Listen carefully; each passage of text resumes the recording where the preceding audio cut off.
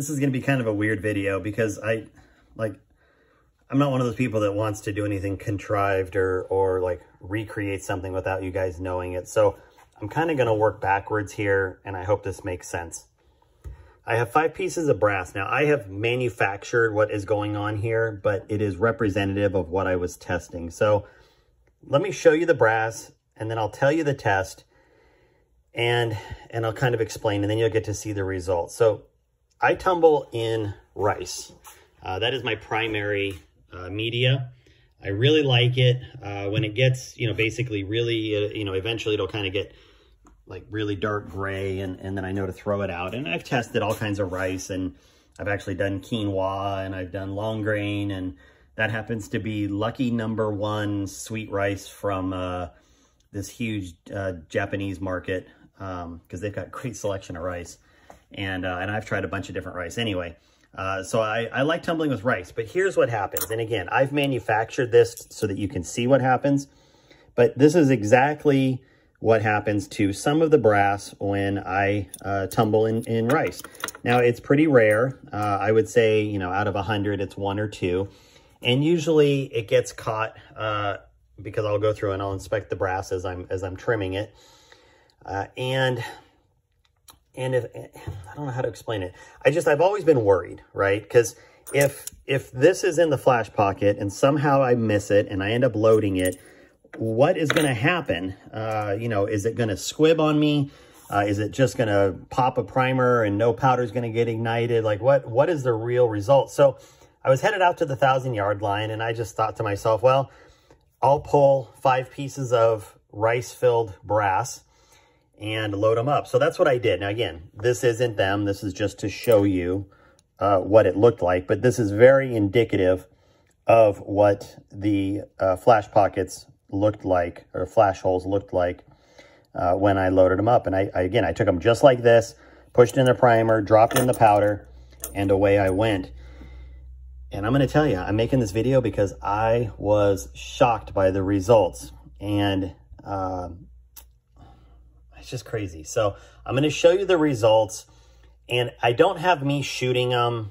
So, if you don't think this is real, that's fine. But this is actually the screen record of me. I just forgot to turn on the camera next to me, but this is the screen recording. And what you're going to see is I was fully convinced that one of 2 things was going to happen. Either it was going to hit the primer and nothing was going to get through the flash hole, or something would get through and I'd probably have a lower velocity. So on my first shot that you're going to see, I aimed near the top of the backer board on the assumption that I was going to lose a couple minutes of elevation. And keep in mind, my target board's only 36 inches square at 1,000 yards. I don't use a 6-foot board. I only use a 3-foot board at 1,000 yards. So I was holding at the top of the backer board, just hoping that I would hit it.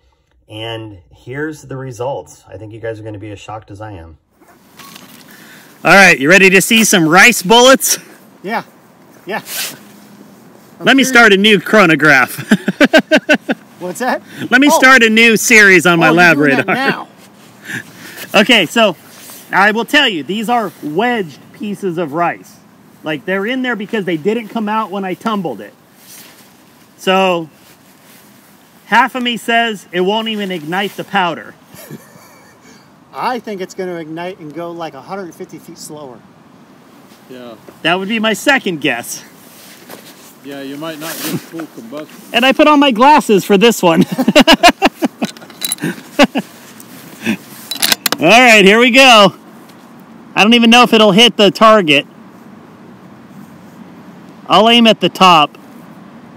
There's no way it's going faster.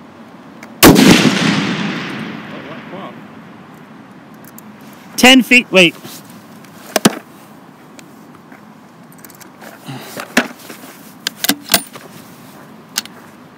You gotta do all 5. Yeah.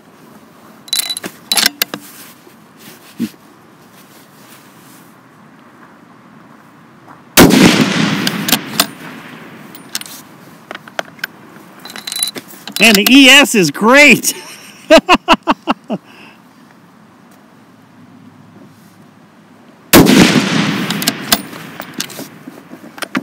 Holy Shit! I gotta put rice in my case more often.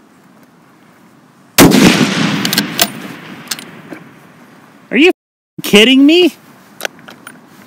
This is insane.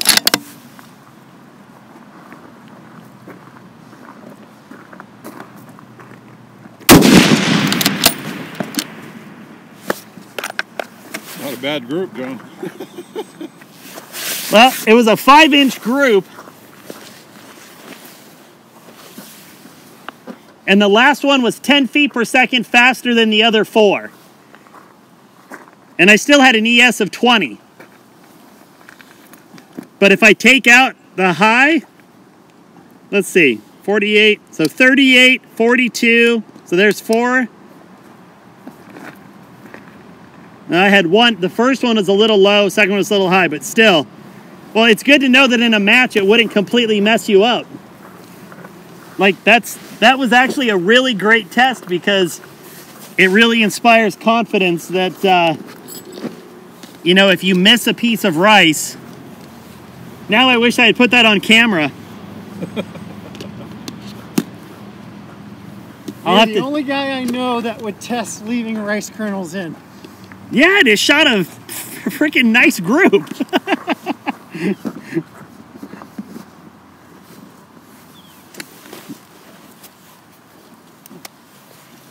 Why wouldn't you test it if it's a potential issue? I don't tumble with rice, so... Well, you should leave some stainless in and shoot it. What could go wrong? Rice will burn. Yeah. Stainless steel pins will not burn. They will bond. They will bond to your barrel. Ask David how we know. Oh, man. I'm actually pretty pumped about that rice test. I really wish I'd put that on camera. I'll have to do it again just to do a video on it.